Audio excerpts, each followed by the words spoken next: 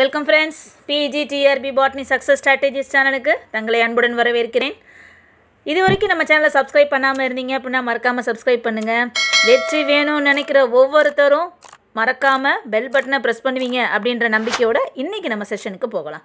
So இந்த smart ஒர்க்கில் நம்ம எடுத்து வைக்க போகிற ஃபஸ்ட்டு ஸ்டெப் என்னென்னு பார்த்தீங்க அப்படின்னா previous year question paper analysis தாங்க பண்ண போகிறோம். ஸோ இந்த ப்ரீவியஸ் இயர் கொஸ்டின் பேப்பர் அனாலிசிஸில் இன்றைக்கி நம்ம பார்க்க போகிறது என்ன அப்படின்னு பார்த்தீங்க அப்படின்னா ஆல்கைலேருந்து ஸ்டார்ட் பண்ணுவோங்க. ஆல்கை அப்படின்னோடனேவும் நம்ம மனசுக்குள்ளே என்னென்ன கேரக்டர்ஸ்லாம் ஞாபகம் வரும் பாருங்கள். யூனிசெல்லுலார் இல்லைனா மல்டி செல்லுலாராக இருக்கும். இது வந்து மாய்ஸ்ட் பிளேஸில் தான் அதிகமாக இருக்கும். இதோட மோட் ஆஃப் ரீப்ரொடக்ஷன் பார்த்தீங்க அப்படின்னா வெஜிடேட்டிவாக இருக்கும், செக்ஷுவலாக இருக்கும், ஏசெக்ஷுவலாகவும் இருக்கும். வந்து ஃபோட்டோசிந்தட்டிக் இன் நேச்சராக தான் இருக்கும் அண்ட் ஆல்சோ ஃப்ரீ லிவிங்காக இருக்கும். ஸோ அதை நம்ம எதுக்கெலாம் பயன்படுத்துகிறோம் அப்படின்னு பார்த்தீங்க அப்படின்னா நிறைய அப்ளிகேஷன் இருக்குதுங்க. ஃபுட்டாக யூஸ் பண்ணுறோம், மெடிசனில் யூஸ் பண்ணுறோம், இண்டஸ்ட்ரியில் யூஸ் பண்ணுறோம், நிறையா அப்ளிகேஷன்ஸ் இருக்குதுங்க. ஒன் பை ஒன்னாக எல்லாத்தையும் நம்ம பார்க்கலாம். ஸோ அந்த பிஜி டிஆர்பி எக்ஸாம் வந்து எப்போ ஸ்டார்ட் பண்ணாங்க பார்த்தீங்கன்னா 2001 ஸ்டார்ட் பண்ணியிருக்காங்க. இப்போ 2019 வரைக்கும் ரன் ஆகிருக்கு. ஸோ அதோட தொடக்கத்தில் முதல்ல கேட்கப்பட்ட கேள்விகள், அதாவது முதல் கேள்வி அப்படின்னு பார்த்தோம் அப்படின்னா டயட்டமேஷியஸ் earth is formed by dash. டயட்டமேஷியஸ் earth அப்படின்றது எப்படி உருவானது அப்படின்னு கேட்டிருக்கிறாங்க. கீழே கொடுத்துருக்க ஆப்ஷன் பாருங்கள். Green algae, blue green algae, பேசிலேரியோஃபைசி, red algae. இதை பாருங்கள், ஒரு இது மட்டும் ஃபேமிலி நேம் கொடுத்து மற்ற 3 மட்டும் காமன் நேம் மாதிரி கொடுத்துருக்குறாங்க. ஸோ டயட்டமேஷியஸ் கேள்வியிலேயே ஆன்சர் வந்துருச்சு பாருங்கள். டயட்டம் எந்த ஃபேமிலி கடியில் வரும்? பேசிலேரியோஃபைசி. அதுலேருந்தே நம்ம ஆன்சரை சூஸ் பண்ணிடலாங்க. இருந்தாலும் காரணங்கள் பார்க்கலாம். ஸோ எதனால் இங்கே பேசிலேரியோஃபைசி, அதாவது இந்த டயட்டமேஷியஸ் எர்த் எப்படி உருவானது அப்படின்னு பார்த்தீங்கன்னா நார்மலாக டயட்டத்தோட செல்வாலில் வந்து சிலிக்கா டெபாசிட் ஆகிருக்கும். அந்த சிலிக்கா வந்து என்ன ஃபார்மில் இருக்கும் பார்த்தீங்கன்னா ஹைட்ரேட்டட் சிலிக்கான் டை ஆக்சைடு அப்படின்ற ஃபார்மில் இருக்கும். ஸோ அப்போ டயட்டத்தோட செல்வாலில் சிலிக்கா டெபாசிட் ஆகிருக்கிறனால அதை என்னென்னு சொல்கிறாங்க அப்படின்னா ஃப்ரெஸ்டியூல் அப்படின்னு சொல்கிறாங்க. இந்த டயட்டம் வந்து எங்கே அதிகமாக வாழும் அப்படின்னு பார்த்தீங்க அப்படின்னா ரிவர், ஸ்ட்ரீம், லேக், ஓஷன் இந்த மாதிரி இடத்துல அதிகம் காணப்பட்டது. இந்த சிலிக்கா டெபாசிட் ஆகிருக்கிறனால, அதோட செல்வாலில் சிலிக்கா டெபாசிட் ஆகிருக்கிறனால டயட்டத்துக்கு ஒரு ஸ்கெலிட்டன் நேச்சர் கிடைக்கிது அப்படின்றத சொல்கிறாங்க. ஸோ இதுதான் அதுக்குண்டான காரணங்கள். பக்கத்தில் படம் கொடுத்துருக்குறோம். ஒவ்வொரு ஸ்லைட்லேயுமே படம் இன்சர்ட் பண்ணியிருக்கிறோம். கீழே ஸ்க்ரோல் ஆகிக்கிட்டு இருக்கோம். ஸோ டயக்ராமை கம்பேர் பண்ணி நம்ம சொல்கிற நோட்ஸை கவனிச்சிட்டே வாங்க. அடுத்த கேள்வி பாருங்கள். Which of the following algae can be employed as a human food? கீழே கொடுக்கப்பட்டதில் எது வந்து ஹியூமன் ஃபுட்டுக்கு யூஸ் பண்ணுறாங்க, எந்த ஆல்கை ஹியூமன் ஃபுட்டுக்கு யூஸ் பண்ணுறாங்க அப்படின்னு சொல்லி கேட்டிருக்கிறாங்க. முதல்ல பாருங்கள், மேக்ரோசிஸ்டஸ், யூக்ளினா, குளோரெல்லா, ஸ்பைரோகெரா 3 கொடுத்துருக்குறாங்க. ஒவ்வொன்றா பார்க்கலாம். முதல்ல மேக்ரோசிஸ்டிஸ் அந்த படத்தை பார்த்துக்கோங்க. ஒரு ஏர் பிளாடர் மாதிரி கீழே இருந்து அதுக்கு மேலே லீஃப் மாதிரி ஒரு நேச்சர் வந்த மாதிரி இருக்கும். ஸோ இது வந்து ஒரு ஃபாஸ்ட் க்ரோயிங் ஆல்கை. கூல் வாட்டரில் தான் சர்வே பண்ணும் இந்த சீவீட். இது வந்து எதை ப்ரொடியூஸ் பண்ணும் பார்த்தீங்க அப்படின்னா, எதை கொடுக்குதுன்னு பார்த்தீங்கன்னா மீத்தேனை கொடுக்குது. இந்த மீத்தேன் இண்டஸ்ட்ரியல் யூஸுக்கு பயன்படுத்திக்கிறலாம், குக்கிங் பர்பஸுக்கு எரிக்கிறதுக்கு எரிவாயுவாக பயன்படுத்திக்கிறலாம். அப்போ இது ஆன்சர் கிடையாது. அடுத்தது பாருங்கள், யூக்ளினா முதல்ல ஒரு ஆல்கைவா அப்படின்னு யோசிங்க. யூக்ளினா ஒரு ஆல்கையே கிடையாது. அது வந்து ஒரு மைக்ரோ ஆர்கானிசம்ஸ். எதுக்கு? அதாவது both plant and animal character இருக்கிற மாதிரி இருக்கும். ஸோ யூக்ளினால எது அதிகமாக காணப்படுது பார்த்தீங்கன்னா ப்ரோட்டீன் அதிகமாக காணப்படுது. இதை எதுக்கு மெயினாக உணவாக பயன்படுத்துகிறாங்க அப்படின்னா லைவ் ஸ்டாக் அனிமல்ஸுக்கு பயன்படுத்துகிறாங்க. அது போக அக்வாட்டிக் ஃபிஷ்ஷஸ் இருக்கும் இல்லையா, அதுக்கு உணவாக பயன்படுத்துகிறாங்க. ஹியூமன் ஃபுட்டுக்கு பயன்படுத்தலை. அடுத்தது பாருங்கள், குளோரெல்லா ஆர்கானிக் ஆல்கை அப்படின்னு சொல்கிறாங்க. ஸோ குளோரெல்லா, கிளமெடோமோனஸ், அசிட்டோபிலோரியா, அதாவது ஒரு எக்ஸாம்பிள் பார்க்குறப்ப அது ரிலேட்டடாக உள்ள மிச்சம் எதெல்லாம் வருது அப்படின்றத அப்பப்போ கார்லேட் பண்ணி படிச்சிடணும். முதல்ல அதை படிச்சுட்டு பின்னாடி எதெல்லாம் கார்லேட் அப்படின்னு யோசிக்கக்கூடாது. ஒரு விஷயம் படிக்கிறீங்கன்னா இது தொடர்பாக என்னென்ன செய்திகள் எல்லாம் இருக்குது அப்படின்றத நம்ம ஞாபகப்படுத்திக்கிட்டோம் அப்படின்னா ரொம்ப நல்லது. நம்ம மூளைக்கு எப்போயுமே பயிற்சி கொடுத்துக்கிட்டே இருக்கணுங்க. நம்ம மூளையை வந்து யோசிக்காமல் அப்படியே வச்சிட்டோன்னா மலிஞ்சு போயிடும். சொல்லுவாங்களே பெரியவங்க சொல்லுவாங்க, மலிஞ்சிருச்சா மூளைன்னு கேட்பாங்க. ஸோ நம்ம என்ன பண்ணணும் அப்படின்னா அப்பப்போ கொஸ்டின் ப்ராக்டிஸ் பண்ணிக்கிட்டே இருக்கணும். நம்ம எந்த ஃபீல்டில் இருக்கிறோமோ அதை பற்றின யோசனைகள் நமக்கு இருந்துக்கிட்டே இருக்கணும். அடுத்தது பாருங்கள் குளோரெல்லா. ஸோ குளோரெல்லா அப்படின்னு சொன்னோடனேவும் அது தொடர்பாக இருக்கிறது வந்து பார்த்திங்க அப்படின்னா குளோரெல்லா, கிளமைடமோனஸ், அசிட்டோப்ளோரியா. இந்த மூணும் எந்த ஃபீல்டில் மெயினாக யூஸ் பண்ணுறாங்க அப்படின்னா ஃபண்டமெண்டல் பயோகெமிக்கல் ஸ்டடீஸ்க்கு யூஸ் பண்ணுறாங்க. அது போக ஜெனட்டிக்கல் ப்ராப்ளம்ஸ் அதை சால்விங்க்கு யூஸ் பண்ணுறாங்க. ரெண்டாவது என்ன பாயிண்ட்டுன்னு பார்த்தீங்கன்னா இதில் வந்து விட்டமின் பி இருக்குதுன்னு சொல்கிறாங்க. அதாவது குளோரெல்லாவை நம்ம ஒரு லேபில் காலேஜ்லேயோ ஸ்கூல்லையோ லேபில் தனியாக கல்டிவேட் பண்ணி அதோட ஃபில்ட்ரேட் அந்த தண்ணியை மட்டும் வடிச்செடுத்து பார்த்தோம் அப்படின்னா அது எதுக்கு ஈக்குவலாக இருக்குதுன்னு பார்த்தீங்க அப்படின்னா லெமன் ஜூஸு அதுக்கு ஈக்குவலாக இருக்குது, அந்த வேல்யூக்கு ஈக்குவலாக இருக்குதுன்னு சொல்கிறாங்க. விட்டமின் பி இருக்குது. அடுத்தது பார்த்தீங்க அப்படின்னா இந்த குளோரெல்லாவை ஜப்பானில், அதாவது குளோரெல்லா எலிப்சாய்டியே அப்படின்ற ஸ்பீஷீஸை க்ரீன் டீ இருக்கு இல்லையா, க்ரீன் டீயில் அந்த பவுடரை மிக்ஸ் பண்ணி சாப்பிட்றாங்க அப்படின்னு சொல்கிறாங்க. அதுக்கப்புறம் ஜெர்மனியில் என்ன பண்ணுறாங்கன்னு பார்த்தீங்கன்னா குளோரெல்லாவை அனிமல்ஸுக்கும் ஹியூமன்ஸுக்கும் யூஸ் பண்ணுறாங்க. குளோரெல்லாலேருந்து ஒரு ஆன்டிபயோட்டிக் ஒன்று எடுக்கிறாங்க, குளோரலின் அப்படின்ற ஒரு ஆன்டிபயோட்டிக் எடுக்கிறாங்க. கிளமைடமோனஸ், கெனிடிஸ்மஸ், குளோரெல்லா, யூக்ளினா இந்த 4ம் சீவேஜ் ட்ரீட்மெண்ட்டுக்கு யூஸ் பண்ணுறாங்க. அதாவது சாக்கடை கழிவுகள்லாம் இருக்கும் இல்லையா, அதை சுத்தப்படுத்துறதுக்காக யூஸ் பண்ணுறாங்க. எதுக்காக அதை சுத்தப்படுத்துறதுக்காக யூஸ் பண்ணுறாங்க? ஸோ அந்த ஆல்கை வந்து என்ன பண்ணுறோம், அந்த சீவேஜ் வாட்டரில் கலந்து விட்டோம் அப்படின்னா இந்த ஆல்கை வந்து ஃபோட்டோசிந்தசிஸ் பண்ணி எதை கொடுக்குது, ஆக்சிஜனை கொடுக்குது. அந்த ஆக்சிஜன் எதுக்கு யூஸ் ஆகுது அப்படின்னா அந்த சீவேஜில் வாழக்கூடிய பாக்டீரியாவுக்கு யூஸ் ஆகி சீக்கிரமாக அந்த டீகம்போசிஷன் நடக்கிறதுக்கு உதவி பண்ணுது இந்த ஆல்கை. அடுத்தது மாடல் மைக்ரோ ஆர்கானிசமாக யூஸ் ஆகுது. எந்தெந்த ஃபீல்டில் யூஸ் ஆகுதுன்னு பார்த்தீங்க, ஃபோட்டோசிந்தட்டிக் அப்பரட்டஸில் யூஸ் ஆகுது, அதுபோக கார்பன் அசிமிலேஷன் ஸ்டடீஸில் யூஸ் ஆகுது. அடுத்தது இந்த ஆல்கை வந்து எந்த எலமெண்ட்ஸ்லாம் அதாவது டேக்கிங் அப் எலமெண்ட்ஸ் எதெல்லாம் எடுத்துக்கணும்னா நைட்ரஜன், பாஸ்பரஸ் எடுத்துக்கிறது அப்படின்னா என்ன சொல்ல வராங்க அப்படின்னா இப்போ வந்து ஒரு கொட்டைகள் பக்கத்தில் இருக்குது, இண்டஸ்ட்ரியல் கழிவுகள் வருது இல்லையா, அந்த இண்டஸ்ட்ரி கழிவுகள் வேஸ்ட்டுகள்லாம் என்ன பண்ணுவாங்க, அவங்க அந்த பக்கத்தில் இருக்க குளங்குட்டை ஏரியில் கலந்து விட்டுறாங்க. அப்படி கலக்கிறப்ப என்ன ஆகுது, அதில் இருக்கக்கூடிய நியூட்ரியன்ஸ் எல்லாமே ஒரே இடத்துல குமிஞ்சு காணப்படுது. அந்த மாதிரி குமிஞ்சு காணப்படுறப்ப என்னவாகுது, அங்கே இருக்கக்கூடிய அதாவது நீர்வாழ் உயிரினங்களால் வாழ முடியலை, அங்கே இருக்கக்கூடிய மைக்ரோ ஆர்கானிசத்தினால வாழ முடியாத சூழ்நிலை ஏற்படுது. அந்த நேரத்தில் இந்த ஆல்கையை நம்ம அந்த இடத்துல இண்டஸ்ட்ரியல் வேஸ்ட் வாட்டர் கலந்த இடத்துல கலந்து விட்டோம் அப்படின்னா இது என்ன பண்ணுது அப்படின்னா பயாலஜிக்கல் ஆக்சிஜன் டிமாண்டு சொல்லுவாங்க. இந்த நியூட்ரியன்ட் எல்லாம் அதிகமாக அக்குமுலேட் ஆகுது இல்லையா, ஸோ அக்குமுலேட் ஆகிறப்ப என்ன ஆகுது அப்படின்னா ஒரு பயாலஜிக்கல் ஆக்சிஜன் டிமாண்டு ஏற்படுது. ஆக்சிஜன் டிமாண்ட் ஏற்படுறதுனால தான் அங்கே இருக்கக்கூடிய உயிர்வாளிகள் வாழ முடியாத சூழ்நிலை ஏற்படுது. ஸோ அந்த பயாலஜிக்கல் ஆக்சிஜன் டிமாண்ட் ப்ராப்ளத்தை இது என்ன பண்ணுது அப்படின்னா ஓவர் கம் பண்ணுது. சரியா, அதாவது உயிரினங்களுக்கு தேவையான டிசால்வ்டு ஆக்சிஜனை கொடுக்குது அப்படின்னு சொல்கிறாங்க. அடுத்தது பார்த்தீங்க அப்படின்னா ஹியூமனுக்கு யூஸ் பண்ணுறாங்கன்னு சொன்னோம். ஸோ ஹியூமனில் மெயினாக இதை வந்து என்ன பண்ணுறாங்க அப்படின்னா இன்டேக் எடுத்துக்கிட்டோம் அப்படின்னா, இன்டேக்னால் உள்ளே நம்ம எடுத்தோம் சாப்பிட்ற மாதிரி ட்ராக்டில் எடுத்தோம் அப்படின்னா இது நம்மளோட டைஜஸ்டிவ் சிஸ்டத்துக்கு கரெக்டானதாக அமையலை, அதாவது ஒரு அன்டிசைரபிள் சேஞ்சஸை ஏற்படுத்துது அப்படின்னு சொல்கிறாங்க. ஸோ எப்படி என்ன மாதிரி அன்டிசைரபிள் சேஞ்சஸ்ன்னு பார்த்தீங்கன்னா கேஸ் ப்ரொடியூஸ் பண்ணுது, இண்டஸ்டைனில் கேஸை ப்ரொடியூஸ் பண்ணுது. அதனால் வாய் வழியாக இன்டேக் எடுக்கிறவங்க என்ன பண்ணுறாங்க அப்படின்னா அல்டர்னேட்டாக ஹியூமன் ஃபுட்டாக யூஸ் பண்ணுறாங்க. ஸோ எந்த இடத்துல பார்த்தீங்க அப்படின்னா ஸ்பேஸில் ஃபுட்டாகவும் ஆக்சிஜனாகவும், சரியா, ஃபுட் அண்ட் ஆக்சிஜன் ரெண்டுக்கும் பயன்படுத்திக்கிறாங்க. ஸ்பேஸில் விண்வெளியில் பயன்படுத்துகிறாங்க. ஸோ எப்படி பயன்படுத்துகிறாங்க அப்படின்னு பார்த்தீங்க அப்படின்னா குளோரெல்லாவை ஒரு ஃபோட்டோ பயோரெக்டரில் போட்டு அடைச்சி எடுத்துகிட்டு போயிடுவாங்க, ஒரு கல்ச்சர் மாதிரி அடைச்சி எடுத்துகிட்டு போயிடுறாங்க. ஸோ எடுத்துகிட்டு போனே என்ன ஆகுது அப்படின்னா அது ஃபோட்டோசிந்தசிஸ் பண்ணி, அதாவது குளோரெல்லா ஃபோட்டோசிந்தசிஸ் பண்ணுது. ஃபோட்டோசிந்தசிஸ் பண்ணுறப்ப அதுக்கு கார்பன் டை ஆக்சைடு வேணும்.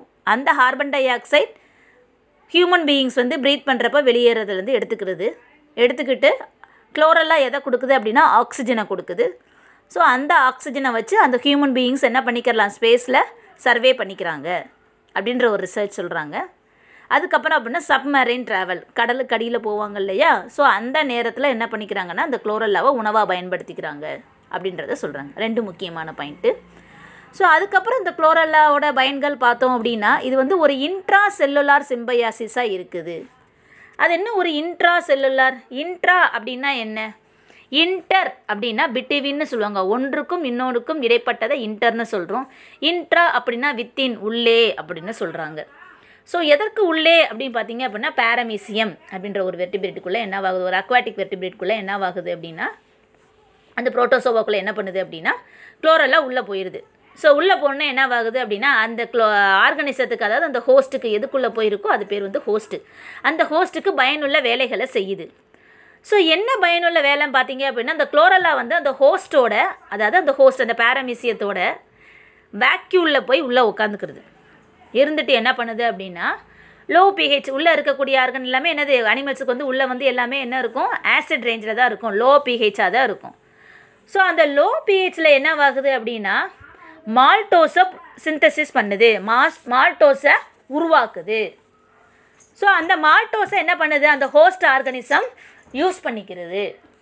சரிங்களா? இதுதான் வந்து குளோரெல்லாவோட பயன்கள். அடுத்து பார்த்தீங்க அப்படின்னா ஸ்பைரோகேரா. ஸ்பைரோகேராவை என்ன சொல்லுவாங்க அப்படின்னா மீன்களின் உணவு அப்படின்னு சொல்லிச்சு, மீனுக்கு உணவாக பயன்படுத்துவாங்க. ஸோ இந்த ஸ்பைரோகேராவோட முக்கியமான இது என்ன அப்படின்னா இது ஒரு ஹை லைட் இன்டென்சிட்டி, அதிகமான லைட்டை தாங்கி வளரக்கூடிய பண்புகள் இதற்கு இருக்குது. ரிப்பன் ஷேப்டு குளோரோபிளாஸ்ட் இதில் இருக்கும் அப்படிங்கிறாங்க. இது ஃபுட்டாக பயன்படுது. என்னென்ன மாதிரியான ஃபுட் ஃபார்ம்லலாம் யூஸ் பண்ணுறாங்க அப்படின்னா கார்போஹைட்ரேட்டாக யூஸ் பண்ணுறாங்க, விட்டமின்ஸாக யூஸ் பண்ணுறாங்க, இன்ஆர்கானிக் சப்ஸ்டன்ஸாக யூஸ் பண்ணுறாங்கன்னு சொல்கிறாங்க. ஸோ ஏஷியன் கண்ட்ரீஸில் என்ன மாதிரி யூஸ் பண்ணுறாங்க அப்படின்னா ஃபுட் கன்சம்ஷனுக்கு, அதாவது உணவாக பயன்படுத்திக்கிறாங்க. அது போக இதில் வந்து பயோ ஆக்டிவ் காம்பவுண்ட்ஸ் இருக்குது அப்படின்னு சொல்கிறாங்க.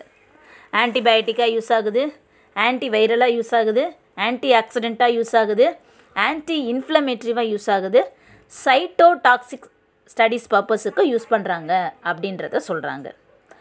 அதுக்கப்புறம் பார்த்தீங்க அப்படின்னா ஜப்பானில் வந்து இந்த ஸ்பைரோகேராவை எப்படி பயன்படுத்துகிறாங்க பார்த்தீங்கன்னா அப்படின்னா ஒரு பேப்பர் தயாரிக்கிறது, அதாவது லென்ஸ் பேப்பர் தயாரிக்கிறதுக்கு யூஸ் பண்ணுறாங்க.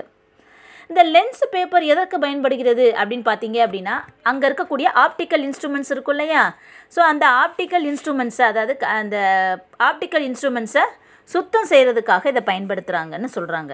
ஸோ அப்போ இது ஹியூமனுக்கு ரொம்ப யூஸ் இல்லை, அனிமல்ஸுக்கு யூஸ் ஆகுது.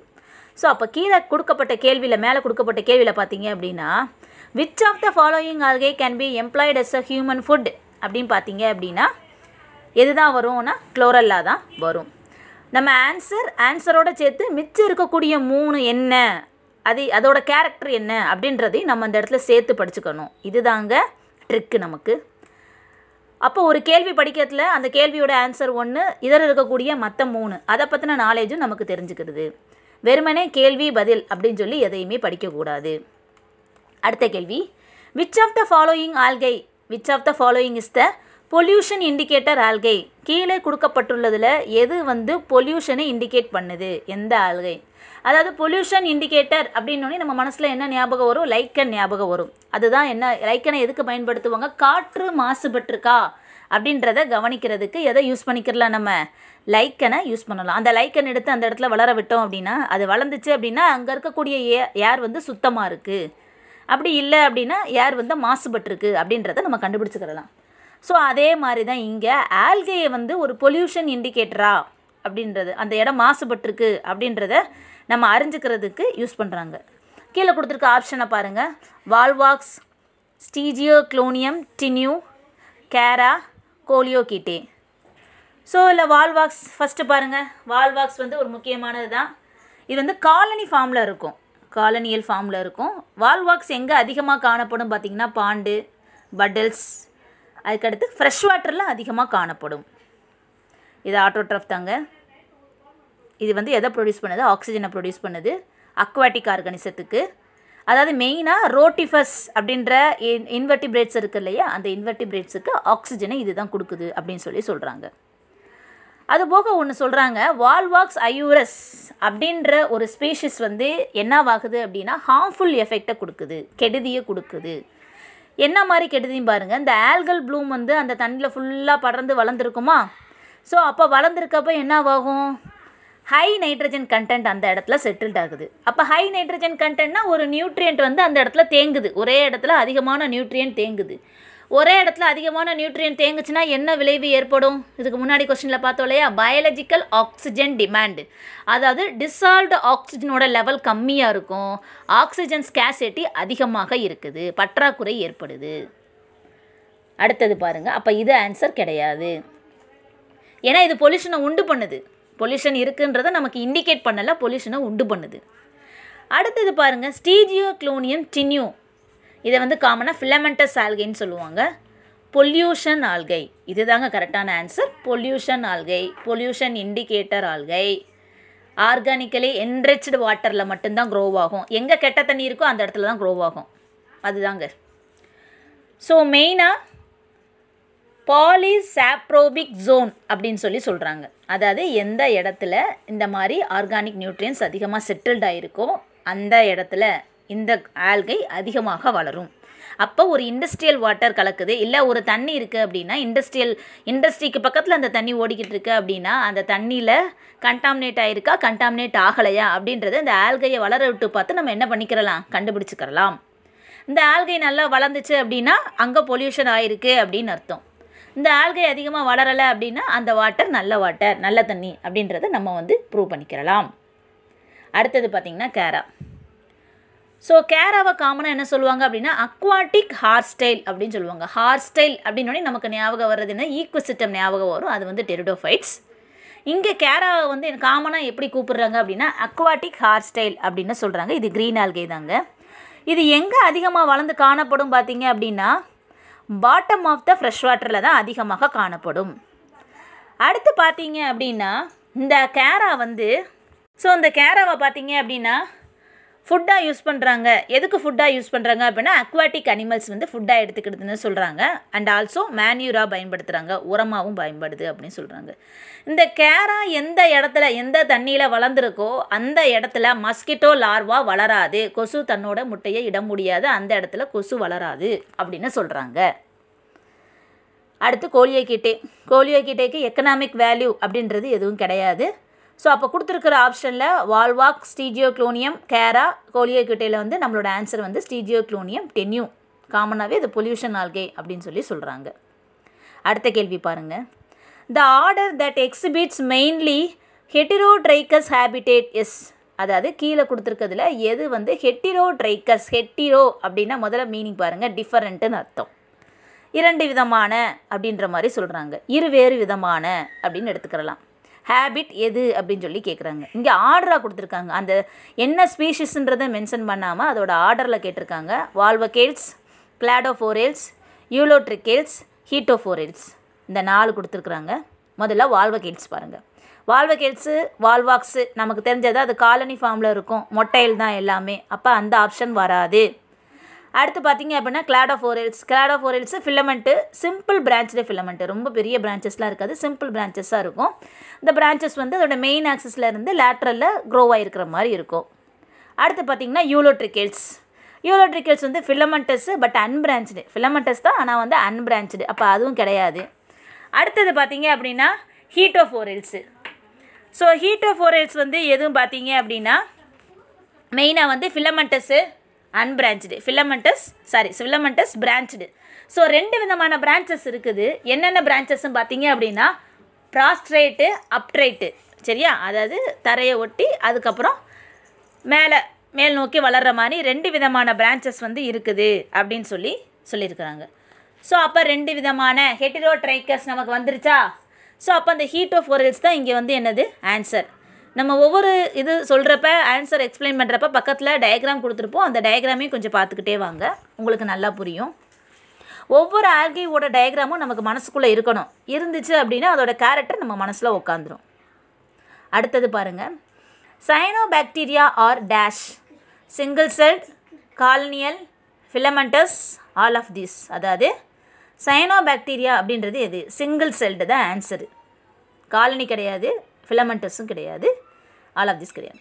அடுத்து பாருங்கள், choose the bio fertiliser from the following, அதாவது கீழே கொடுக்கப்பட்டதில் எது வந்து பயோ ஃபெர்டிலைசர் அப்படின்னு கேட்டிருக்கிறாங்க, பயோ ஃபெர்டிலைசருக்கு யூஸ் பண்ணுறாங்கன்னு கேட்டிருக்கிறாங்க. Azolla, chlorella, Sargassum, கிளமைடோமோனஸ். ஸோ இங்கே ஆன்சர் என்னதுன்னு பார்த்தீங்க அப்படின்னா அசோலா, அது வந்து ஒரு டெரிடோஃபைட்ஸு. மற்ற மூணுமே வந்து ஆல்கை. பயோ ஃபெர்டிலைசருக்கு அதிகமாக பயன்படுத்துறது வந்து அசோலா தான். ரைஸ் ஃபீல்டில் அதிகமாக யூஸ் பண்ணுவாங்க. ஏன்னா அங்கே ரைஸ் ஃபீல்டில் தண்ணி அதிகமாக கெட்டி கிடக்கும். அந்த இடத்துல அசோலா நல்லா க்ரோ ஆகும். அதனால் அசோலா வந்து என்னது பயோ ஃபெர்டிலைசராக யூஸ் பண்ணுறாங்க அதிகமான அளவு மற்றதை கம்பேர் பண்ணுறப்ப. அடுத்தது பாருங்கள், who proposed both blue green algae and bacteria under a single group called Schizophyta? கீழே கொடுத்ததில் அதாவது ப்ளூ க்ரீன் ஆல்கையையும் பாக்டீரியாவையும் யார் ஒரே குரூப்பு கடியில் கொண்டு வந்தாங்க, அந்த ஆத்தர் பேர் என்ன அப்படின்னு சொல்லி கேட்டிருக்கிறாங்க.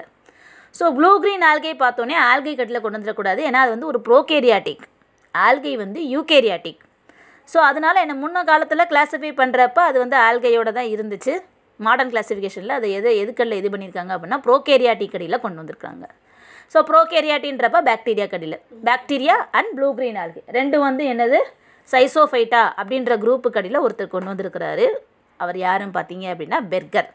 அவர் தான் வந்து இது ரெண்டையும் சைசோஃபைட்டா ப்ரோகேரியாட்னால இது கடியில் கொண்டு வந்துட்டார். ஸோ இன்றைக்கி நம்ம அந்த பார்த்த கேள்விகள்லேருந்து நமக்கு என்ன தெரியுதுன்னு பார்த்தீங்க அப்படின்னா, ஆல்கையை எப்படி படிக்கணும் அப்படின்ற ஒரு சின்ன ட்ரிக்கு கிடச்சிருக்குது. எப்படி ஆல்கையோட எக்கனாமிக் இம்பார்ட்டன்ஸ் ரொம்ப முக்கியம் அப்படின்றது நமக்கு தெரிஞ்சிருக்கு. இந்த வீடியோ இதோட முடியலைங்க, இன்னும் இதோட அடுத்த பார்ட் வந்து அடுத்த வீடியோவில் இருக்குது.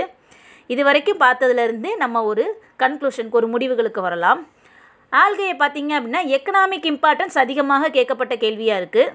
அது எப்படி வளருது, அதோட ஹேபிட் என்ன, ஃபிலமெண்டஸாக இருக்கா காலனியாக இருக்கா அப்படின்றது கேட்டிருக்கிறாங்க. அது என்ன குரூப்பில் இருக்குது அப்படின்ற மாதிரி கேட்டிருக்கிறாங்க. ஸோ அப்போ 2 பாயிண்ட் நம்ம ஞாபகம் வச்சுக்கணும். ஆல்கை படிக்கிறப்ப ஒவ்வொரு ஆல்கையோட எக்கனாமிக் வேல்யூனா என்விரான்மெண்ட்டுக்கு அது எந்த விதத்தில் பயன்படுது, அனிமல்ஸுக்கு பயன்படுதா, ஹியூமனுக்கு பயன்படுதா, பயோ ஃபெர்டிலைசராக பயன்படுதா, ஆன்டிபயோட்டிக்காக பயன்படுதா, எதற்கு பயன்படுது அப்படின்றத நம்ம ஒவ்வொரு ஆல்கைக்கும் பார்த்துக்கிறணும். அந்த ஆல்கை என்னது, எந்த கிளாஸுக்கு அடியில் வருது, என்ன குரூப்புக்கு அடியில் வருது அப்படின்றதை நம்ம அது வந்து ஒரு குளோரோஃபைசியா, ரோடோஃபைசியா, ஃபேயோஃபைசியா, சைனோஃபைசியா என்ன அப்படின்றதை நம்ம பார்த்துக்கிறணும். ஸோ இந்த வீடியோவோட தொடர்ச்சி அடுத்த இதில் இருக்குது. பார்ட் 2 ஆல்கை பார்ட் 2ல் கண்டினியூ ஆக போகுது. அதில் தான் நல்லா நம்ம நிறைய கொஷின்ஸை டீட்டெயிலாக பார்க்க வேண்டியது இருக்குது. இந்த வீடியோ உங்கள் எல்லாருக்கும் யூஸ்ஃபுல்லாக இருக்கும் அப்படின்றத நினைக்கிறேன். ஸோ அடுத்த வீடியோவில் நம்ம மீட் பண்ணலாம். அது வரைக்கும் நம்ம சேனலை மறக்காமல் சப்ஸ்கிரைப் பண்ணி பெல் பட்டனை ப்ரெஸ் பண்ணுங்கள். நன்றி, வணக்கம்.